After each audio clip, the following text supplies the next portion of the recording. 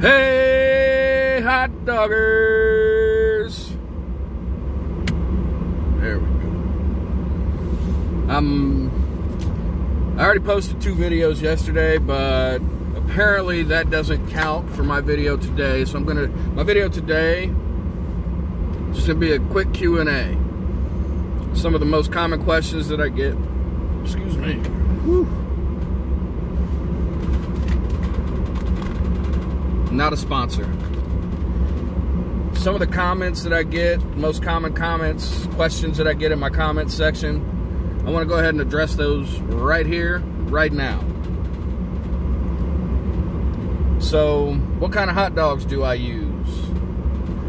My hot dogs, I get 8-to-1s, which are the regular dogs, your regular size hot dog. I get 8-to-1, and then my jumbo dogs are quarter pounders, so 4-to-1s. I buy them from GFS, Gordon Food Services. I buy them in big cases. I think the 8-to-1s are 82 a case, 82 a box, and the 4-to-1, the quarter pounders, are 42 a box. They're about 30 bucks a case. Each, so both are they're both about $30 a case, and they cook well. They're delicious. They got a decent snap to them if you cook them right.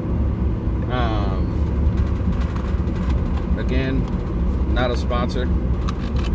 This is what happens when you get old.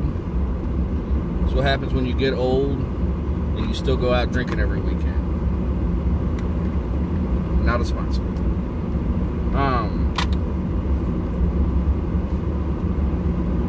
Hot dogs. Gordon Food Services, 8-to-1s for regular. I sell them for $3.50. 4-to-1s are jumbo. I sell them for $4.50. And then it's an extra $1 if you want chili and cheese. 50 cents a piece for chili and cheese.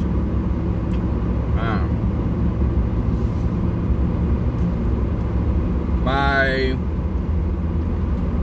condiments. What kind of condiments do I use? Or do I have? I subscribe to the KISS method. Keep it simple, stupid, or keep it super simple. However you say it. KISS method. That's how I like to keep it. So my condiments are minimal. I don't do slaw, I don't do onions, I don't do any of that other extra stuff, or like the grilled onions. Although I can now on my new cart, once I get my new cart up and going.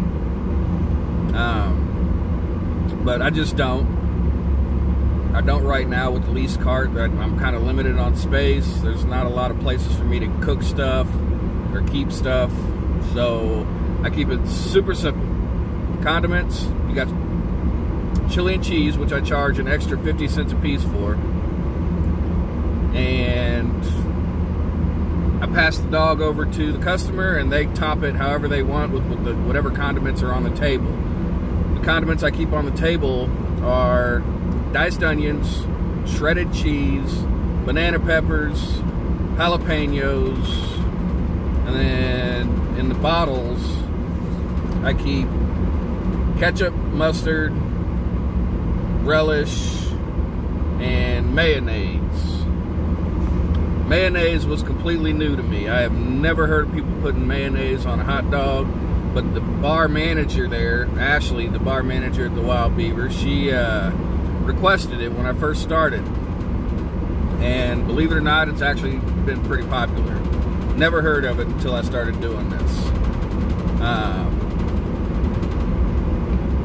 So ketchup, mustard, relish, and mayo are the bottle condiments. So 8. I got a total of 8 condiments, not including chili and cheese. That's all I have. That's all I offer.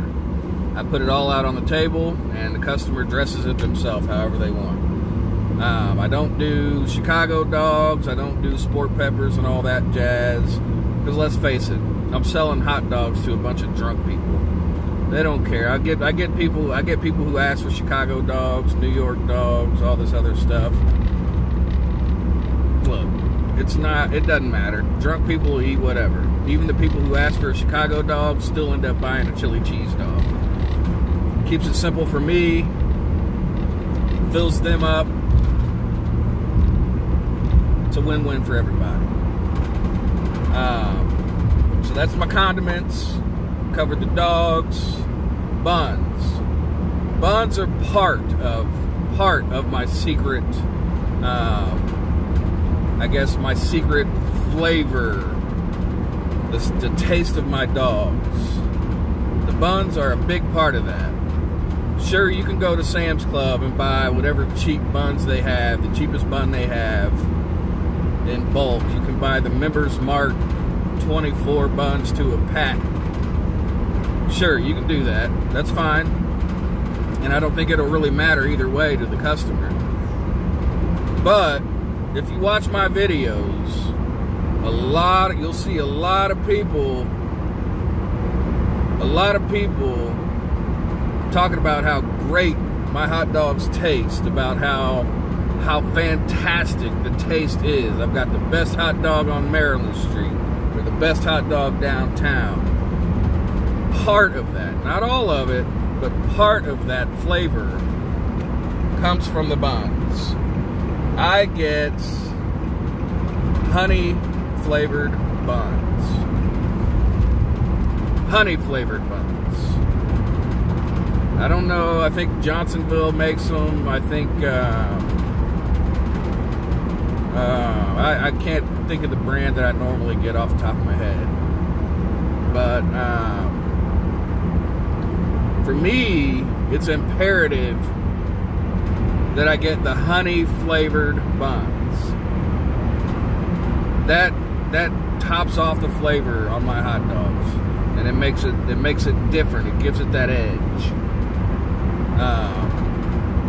Now the other part of my specific hot dog flavor, or my specific hot dog taste, is the water that I boil the dogs in. I don't have steam pans on the leased cart, so everything is direct heat. The only burner that I use on the hot dog cart is the burner underneath the hot dogs, which, if you watch my videos, is all the way to the right. I turn that burner on, heat up the hot dogs, and it gets so hot that it actually heats up the chili and cheese in the middle, and it warms the buns, which I keep in a pan on the far left.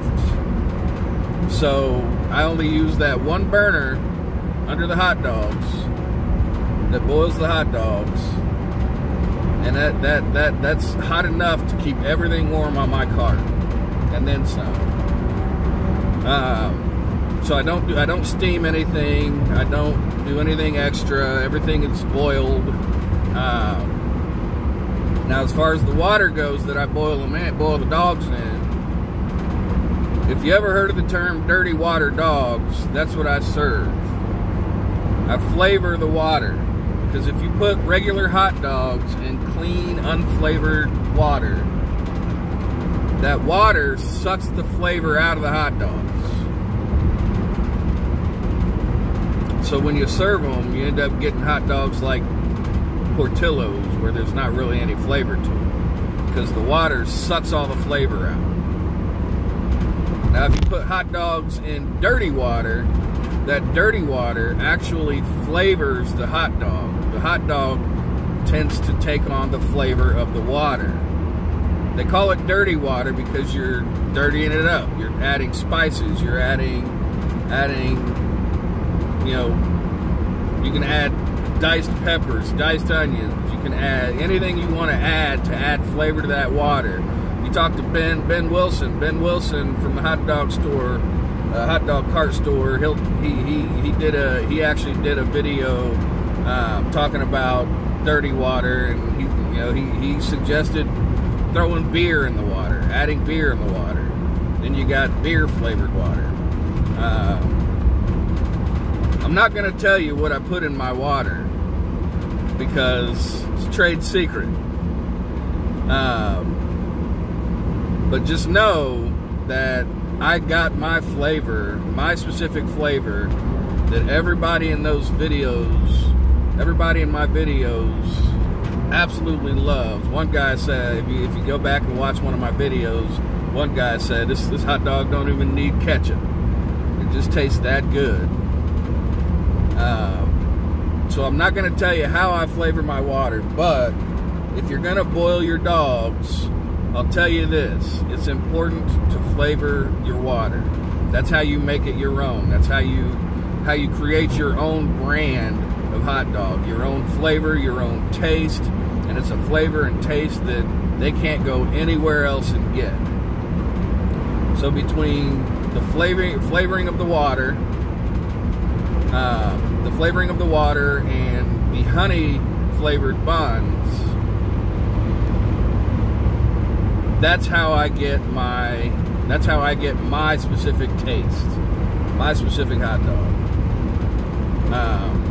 So we got the hot dogs, we went over condiments, went over buns, went over hot dog flavoring. I've been asked to do a video on how I set up my pans, my carts, or how I set up the pans in my cart. I'll do that. I will do a video over that. I might just do it on my cart, the cart that I just bought. Show you how I'm going to set everything up on that. I did not go out to the polls today because, let's face it, I'm not licensed. I don't have my own permits yet, and I thought that might be a little risky for me to do. As much as I wanted to, I really want to, and as great as that opportunity is, it just came a little too early. I need to get my license and permit, health inspection, health department inspection, and all that. And I didn't want to risk my ability to get my permits by going out there and working without having all of that in place already. So I could have leased the cart, and I called the people I leased the cart off of to try and lease the cart for that today, and they had an event to do, so the cart just wasn't available during the day today for me to lease it. So that's kind of, and I don't blame them, I don't fault them, you know. That's kind of the agreement that I have with them is to work overnights when they're not using their carts. So, you know, I kind of expected that to be the case. So, you know, I'm not mad at them. It is what it is. But just to take it on, just to be on the safe side, I didn't do the. I'm not gonna do the polling. Although I highly suggest, if you have your license and you have a cart and you have the permits and everything, do it. Just set your cart up right next to where that line goes, and everybody in that line is going to walk right past your cart, and you're going to sell a hot dog to at least half of the people in that line. So if you have a cart, you have the ability to do it, do it. I didn't. I don't have my permits. I don't want to risk not being able to get my permits because of operating without permits. So it's not a risk I'm willing to take. I just dropped $2,000 on this cart, and I don't want to ruin any possibility of me actually getting the opportunity to build, you know, use that cart and build my business. So that's that. I think that covers most of the frequently asked questions. Gordon Food Services for the hot dogs, honey flavored buns, dirty water, flavored water when you boil your dogs. I only have 8 condiments total, not including chili and cheese. I let the customers dress their own dog. I add the chili and cheese because I charge for it, and it's also in the steam table. But If I add chili and cheese, that's the most I'm gonna do to their dog. Everything else they do it themselves. Chips, I have chips. I go to Sam's Club. I get them from Sam's Club. You know, you buy the big box of chips from Sam's Club. I get them from Sam's Club. I charge $1 a bag for chips and drinks. I'll buy a case of 24 cans. I charge $2 for drinks. The only reason I charge $2 for drinks is because I'm working in front of a bar, right? I don't want to take any business away from the bar. So for drinks, I would much rather my customers go inside and buy a drink from them than to buy a drink from me. So that's why I charge $2. It's kind of expensive for a 12-ounce can. But if you watch my videos, people pay it. People buy drinks from me. If they don't want alcohol in their Coke, they'll buy a drink from me. But just to kind of help the bar out, because they allow me to park there in front of their bar. I don't want to take any business away from them, so I price my drinks high in an attempt to encourage people to go inside and buy drinks. If I any other occasion, I would probably just charge $1 for $1 a can for my drinks. I think that's about it. Let's see, I'm at 16 minutes. I think that's about it. That's all I've got on the Q&A today. I already did 2 videos yesterday. This video is just because Angela didn't agree with the whole 2 videos, 1 day thing. But whatever. So, I'm going to get off here. I'm actually heading downtown tonight. I'm heading downtown right now to the bar. I'm not hot dogging tonight. Something came up. Long story. It drives me insane. Really angers me to my core. But I'm not hot dogging the bar tonight. So tomorrow night, definitely going to be hot dogging. I don't care what comes up. I don't care. I'm hot dogging tomorrow. I've got a whole bunch of hot dogs that are frozen in my freezer, and they need to be sold. So tomorrow, being Halloween, I'm hoping that there's going to be a lot of people out and I can sell some dogs.